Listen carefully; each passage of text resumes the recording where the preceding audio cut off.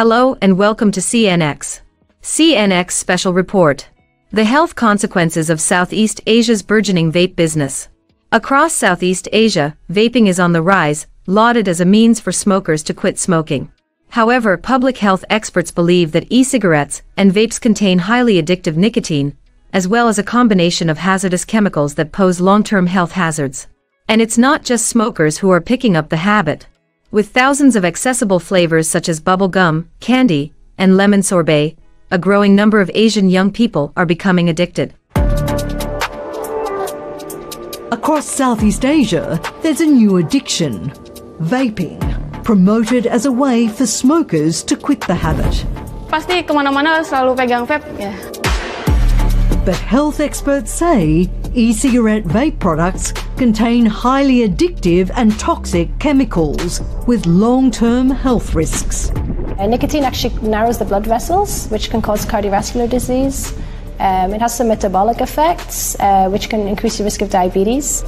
With thousands of flavours on offer, like bubblegum, candy and lemon sorbet, millions of Asian youth are becoming hooked. Mama baru gila. 101 East investigates the booming vape industry across Indonesia, Malaysia and Singapore. Indonesia's capital, Jakarta, is home to a growing new addiction. And social media influencer Jessica Rima is building a career on it. Hari ini kita lagi ada photoshoot buat produk vape. Ini salah satu produk aku yang bakal launching. Ini liquidnya dan ini device-nya. Flavornya rasanya lemon coke karena aku suka banget cola dan aku suka yang segar-segar. Jadi aku bikin flavornya ini aku yang ciptain sendiri. In less than a month, Jessica will launch her new product at Indonesia's next annual Vape Expo. Trade shows like these highlight the rapid rise of vaping in Indonesia. In 2021, there were more than 6 million vapers, a tenfold increase in a decade. As a vape influencer, these events are important for Jessica's profile. 3 tahun lalu, target aku adalah masuk 5 besar influencer vape di Indonesia. Tapi target aku sekarang adalah masuk 10 besar di dunia. Vaping began as a way for cigarette smokers to wean themselves off their addiction. In Indonesia, more than a third of adults smoke, one of the highest smoking rates in the world.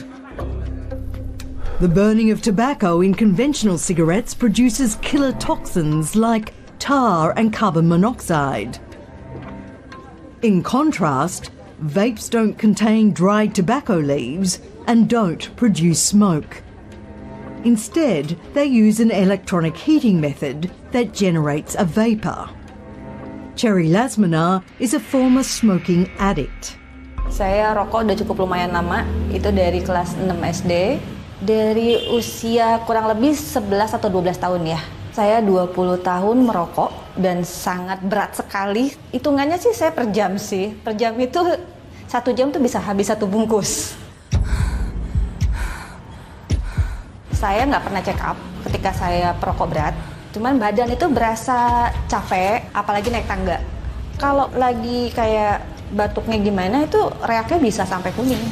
Suami saya bilang, kenapa kita nggak coba berhenti merokok, kita coba lari ke vaping. Cherry says she feels better after switching to vaping. Perbedaan kesehatannya tuh banyak banget. Saya kuat jalan lagi, kuat lari lagi, nggak gampang ngos-ngosan, apalagi naik tangga. Tidur juga lebih nyenyak. Jadi sekarang saya 100% tidak merokok sama sekali. Saya hanya vaping saja. Motivasi aku totally di vape ya. Karena mamaku tuh sempat terkena cancer nasofaring. Salah satu penyebab terbesarnya itu adalah asap rokok. Walaupun dia tidak merokok, tapi kalau ada orang di sekitarnya yang merokok dan itu kena impact-nya ke dia. Dan dari situ aku langsung kayak oke, kayaknya boleh deh mengedukasi teman-teman sekitar, keluarga dulu untuk switch to vaping. Today, more and more Indonesians are taking up vaping. with vape cafes and shops opening across the country.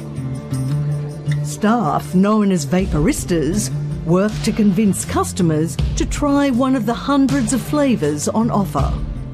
Kalau untuk rasanya sendiri itu saya banyak banget ya untuk sekarang ini kan ada rasa durian, ada rasa strawberry, ada blackcurrant. But unlike food products, manufacturers of e-cigarettes in Malaysia and Indonesia are not required to disclose their ingredients. About 16,000 flavours are available, yet most of their labels remain vague. So what exactly is inside a vape e-liquid?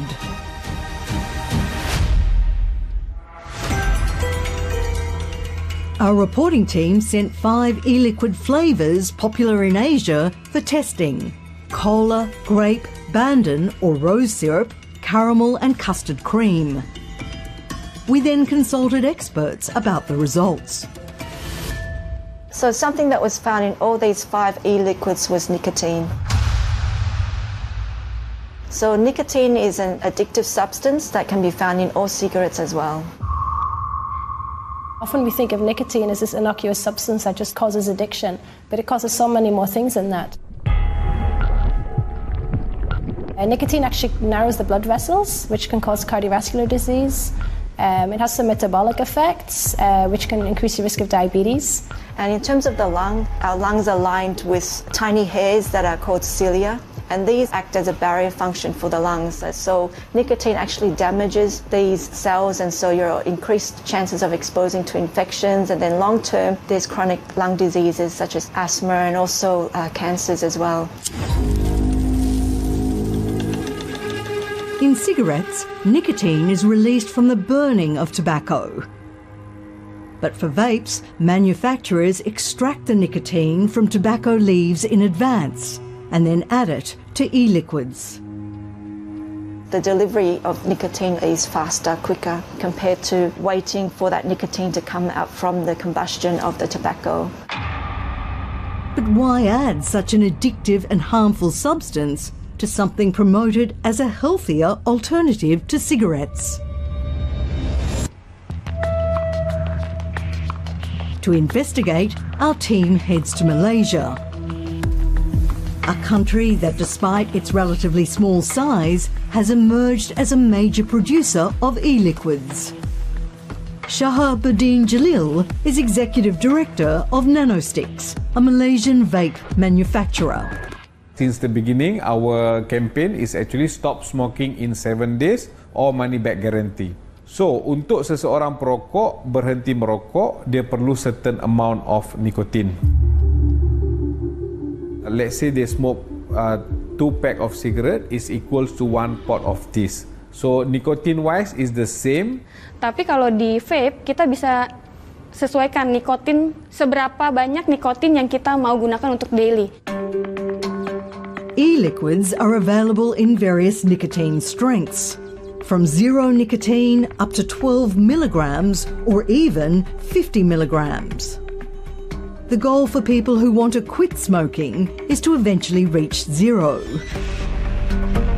But 0 nicotine vapes are scarce. One study in the US found that they account for less than 1% of the market share.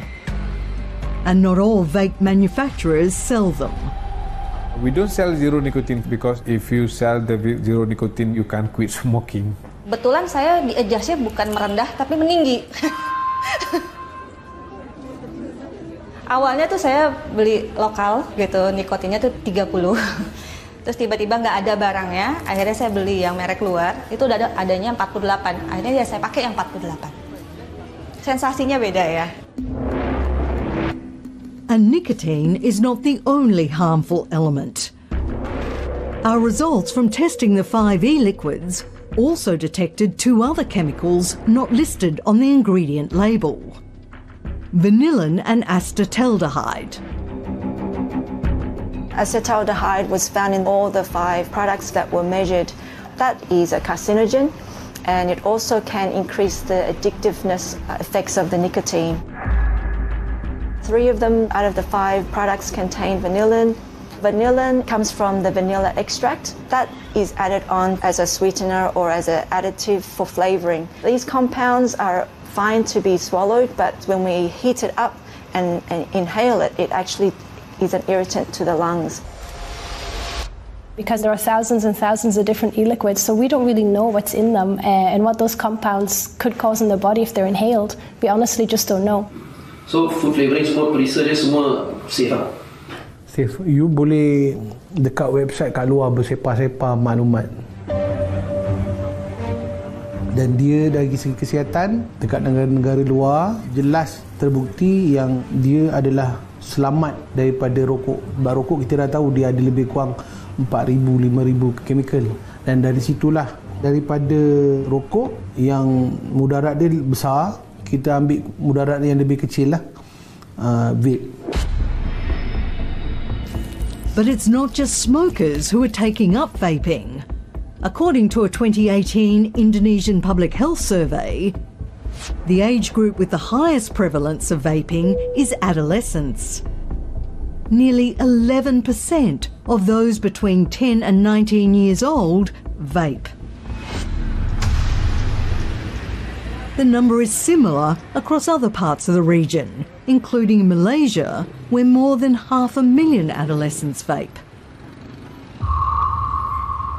Because the brains are still developing up until we're about 25 years old, which means that before that age, if you start using something as addictive as nicotine, you're much, much more likely to become addicted to it. Early exposed to nicotine, their lungs are even smaller and weaker. They don't grow to the full capacity, and so the breathing and their regular lifestyle in doing what they want to do can be hampered without proper amount of oxygen in their body. High rates of youth vaping have prompted several countries, including the US and Canada, to announce bans on flavoured vapes. Dari survei yang kami lakukan, itu justru memang muncul anggapan bahwa mengapa mereka remaja-remaja ini merokok vaping, karena asumsi atau anggapan bahwa merokok vaping dianggap lebih aman, lebih beradab, karena pembentukan opini oleh industri vaping lewat iklan-iklannya, lewat marketingnya. Because of the well-documented harmful effects of smoking, most countries place at least some restrictions on cigarette advertising. In Indonesia, cigarette companies can advertise on billboards and in print media, but ours are limited on broadcast media. In Malaysia, the rules are stricter. All forms of cigarette advertising are prohibited. Tetapi belum sama sekali regulasi yang mengatur soal rokok vaping di Indonesia, baik itu di media cetak, elektronik, ataupun terutama di media digital. Itulah yang sangat mengkhawatirkan mengapa pertumbuhan jumlah perokok vaping di Indonesia begitu cepat, karena masifnya iklan rokok vaping di media digital atau media internet.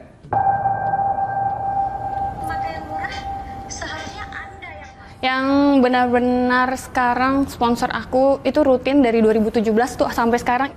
7 brand, 7 company yang kerjasama dari 2017 sampai sekarang nggak pernah stop. But manufacturers deny such advertising targets youth. Kalau you pergi kedai vape pun ada stiker 18 tahun. Packaging kita pun ada, kita letak this produk bukan untuk kanak-kanak. Kita buat sendiri. Atas inisiatif sendiri untuk kita nak kerajaan nampak kita memang willing nak regulate.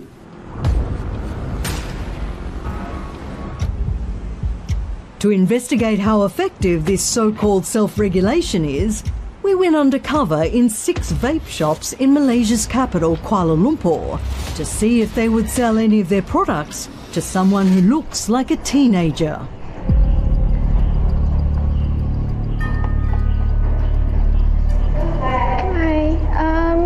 Nak tanya, ada tak macam sekarang flavour apa yang popular? Yakult lah, Melayu. Tu paling top. Smoking ke? Sebelum ni ada smoking? Tak. Kau baru-baru nak try lah ni? Memang baru. Memang baru gila. Memang baru gila. Untuk beginner okey ke? Okey. Yakult dia soft je. Dia keras.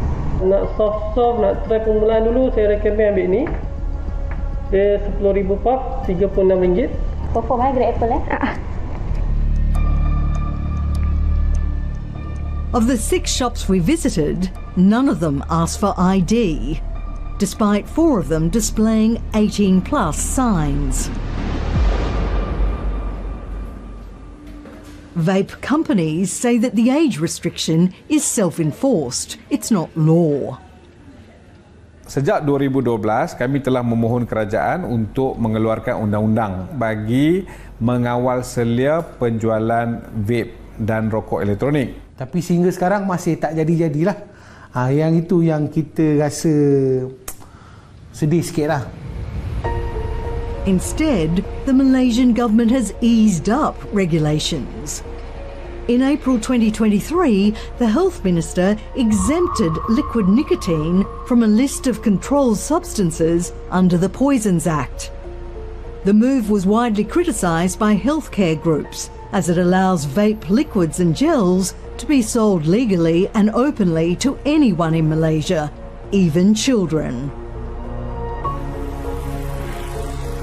In Indonesia, a 57% excise tax on vape liquids was introduced in 2018. Sejauh ini, kebijakan terkait dengan industri hasil tembakau, termasuk di dalamnya vape, pemerintah Indonesia menganut prinsip pengaturan. Kita tidak menganut pelarangan.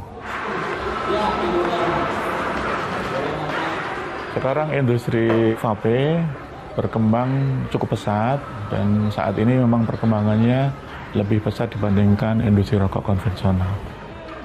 Kalau kita lihat penerimaan cukai dari rokok elektrik pada tahun 2018 sebesar 98,9 miliar rupiah, pada tahun 2021 meningkat menjadi 629,3 miliar rupiah.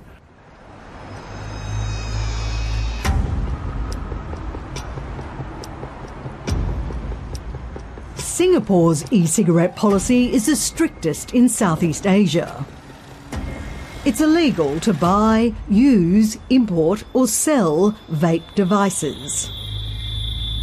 So in Singapore, I would say that their ban was based on an early precautionary approach. It's like, okay, we have this new product that could potentially help smokers, but we don't know its long-term risks. We don't know how effective it is against current cessation aids, so we wait for the evidence to come out. So that's the approach that Singapore has taken.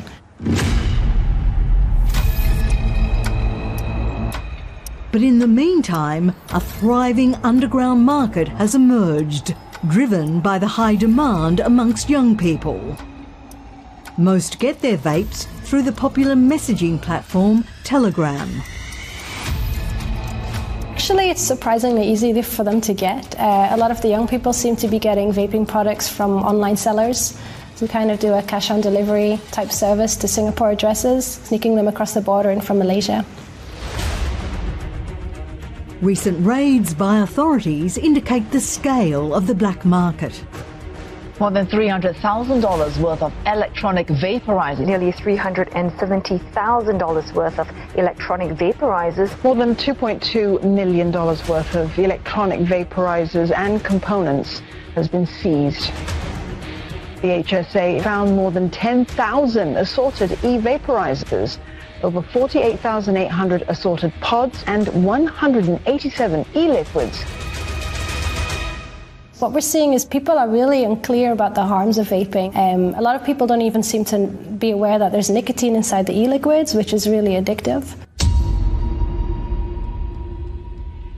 And experts warn there's an even greater danger looming. The potential for vapes to be used for illegal substances.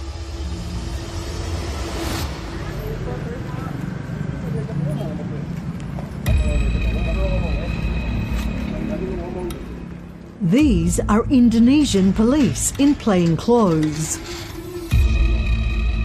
They've just arrested a suspect and are escorting him into this house in West Jakarta.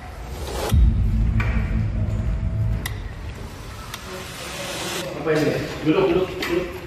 Siapa ini? Kalau ditanya jawab. Siapa ini? Bisa jawab Kak? Bisa Pak. Nilai.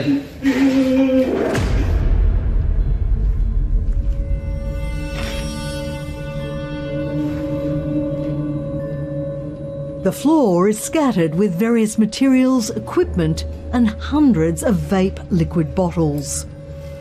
Kita menyita barang bukti liquid vape kurang lebih 350 botol.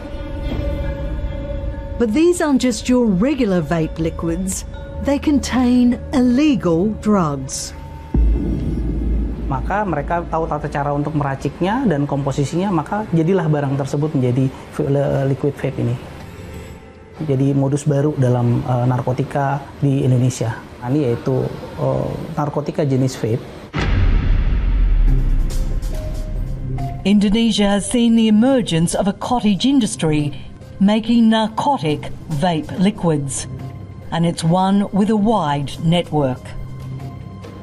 Ini jaringan internasional, yang penting mendatangkan barang mentahnya dari luar.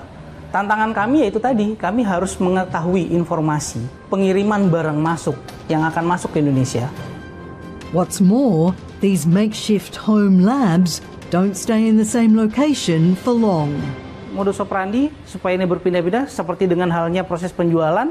Mereka setelah melakukan penjualan langsung take down, putus penjualannya, kemudian sama halnya dengan proses produksi. Setelah mereka berproduksi, sekali produksi mereka akan berpindah tempat lagi. To find out more, our team tracks down some vape drug users. Liquid THC itu booming itu sekitar 2017 akhir sampai 2019 awal lah, booming banget, banyak.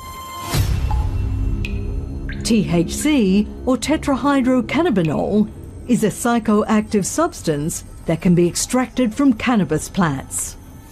It's the compound responsible for producing the high feeling that people typically associate with marijuana. In Indonesia, it's illegal to use, possess, or sell all forms of marijuana. Aku dapat informasi dari teman ke teman ya. Lalu akhirnya ketemulah satu akun Instagram yang ngejual itu. Dari situ ya mulai sering beli di orang itu ya, di akun itu.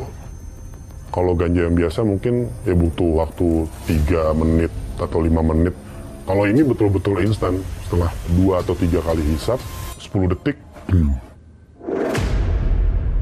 But THC isn't the only drug being added to vape liquids.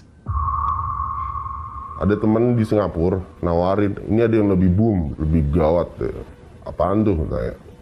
Terus dia ngasih tahu, ini loh liquid tapi harus di vape.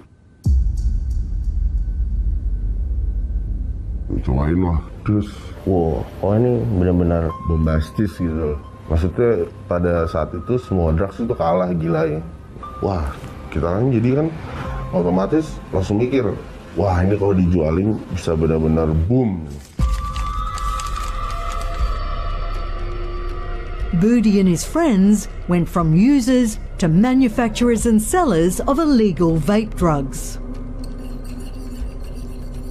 Saya tahu teman-teman saya pakai itu synthetic drugs yang cannabinoid yang kayak GHW satu, yang kedua ada MDMA, yang ketiga ya itu crystal meth. Ketika gue pakai liquid vape drugs yang liquid drugs itu di vaping itu sekitaran gue nggak ada yang tahu karena jadi ada baunya. Keep an eye on CNX. CNX provides the most recent updates.